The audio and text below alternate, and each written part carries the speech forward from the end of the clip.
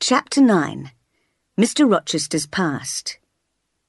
Soon I discovered what Mr. Rochester meant when he said he had done wrong. One afternoon, while walking in the gardens of Thornfield, he told me the story of his love affair in Paris with a French dancer, Céline. Yes, Miss Eyre, I was young and foolish then. I was so in love with her that I rented a house and hired servants for her. I gave her a carriage and jewels. In fact, I threw away a fortune on her, just like any fool in love. One evening I visited her, but found she was out, so I waited on her balcony smoking a cigar. I heard her carriage arriving. Imagine my horror at seeing her step out, followed by a man. You're so young, you've never felt love or jealousy, have you, Miss Eyre? You're floating along a quiet river now.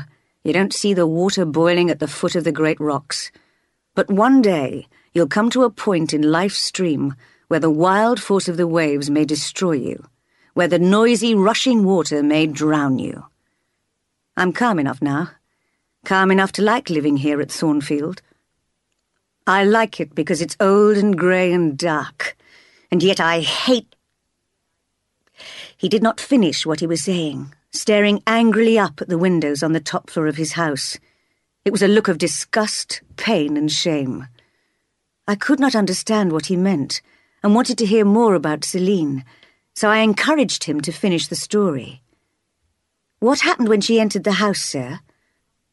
Oh, I'd forgotten Céline. By the way, it's strange my telling you all this, but I know my secret's safe with you. And I know, too, that it can't have an evil influence on you. Your mind's too strong for that. Yes, I listened to her conversation with her lover, an elegant young fool, and I knew I was no longer in love with her. So I walked into the room, told her our relationship was over, and challenged her lover to fight me. Next day I shot him in the arm during our fight, thought that was the end of the whole thing, and left France. But a few months before, Céline had had a baby girl, Adele, and she claimed that Adele was my child. She may be, although I doubt it.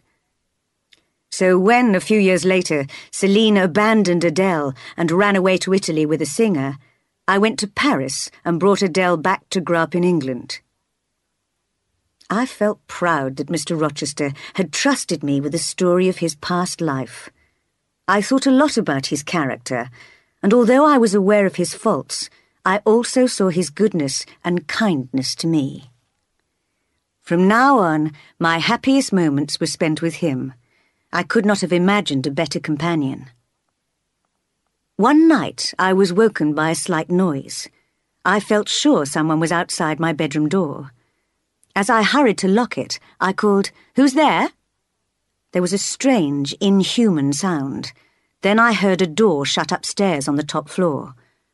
Was that Grace Poole? I wondered, trembling. My curiosity made me open the door, and I found the corridor full of smoke. I saw it was coming from Mr. Rochester's door, which was slightly open. I completely forgot my fears and rushed into his room. He lay fast asleep, surrounded by flames and smoke. Even his sheets were on fire. "Wake up! Wake up!" I shouted desperately, throwing water over him to put out the flames. Not until the fire was almost out did he wake up, swearing to find himself so wet. "Is there a flood?" he cried. "No, sir," I answered, "but there's been a fire." "Jane Eyre, is it you and your magic?" he asked. "Have you put a spell on me again? Did you intend to drown me this time?" "Please get up, sir. Someone has plotted to kill you." And I explained what I had heard and how I'd put out the fire. He looked very serious and thought for a few seconds. "Shall I fetch Mrs. Fairfax, sir, or the servants?" I asked. "No, why bother them? Just stay here for a moment. I'm going up to the top floor. Don't call anyone. I'll be back soon." I waited, cold and tired, in his room for what seemed a very long time. Then I saw the light of his candle approaching through the darkness, and he appeared, looking pale and depressed. "Did you see anything when you opened your bedroom door?" he asked, glancing sharply at me. "No, sir. Only a candle on the floor." "But you heard a strange laugh, did you say?" "Yes, I've heard it before. Grace Poole laughs like that." "That's it. It must have been Grace Poole. You've guessed it. I shall consider what to do about it. But meanwhile, I'm glad you're the only person who knows anything about all this. Say nothing to anybody else, and now go back to your own room." "Good night then, sir," I said, moving towards the door. "What, are you leaving me already?" he said, seeming surprised, although he had just told me to go, and so coldly. "You said I should go, sir, but not without saying goodbye, not without a kind word or two. Why, you've saved my life.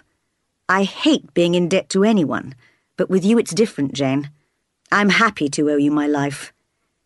His voice was trembling as he took both my hands in his. "I knew when I first saw you that you would do me good. I saw it in your eyes when I met you. I was right to like your smile and the magic in your face." There was energy in his voice and a strange light in his eyes. "I'm glad I happened to be awake," I said, "but I must go now. I'm cold." I knew I could not control my feelings much longer, and I needed time to think. But he still held on to my hands.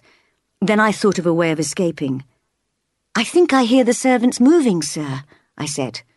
"Well, leave me," he said, and let me go. That night, or what was left of it, I could not sleep. My mind was full of confusing pictures and disturbed emotions.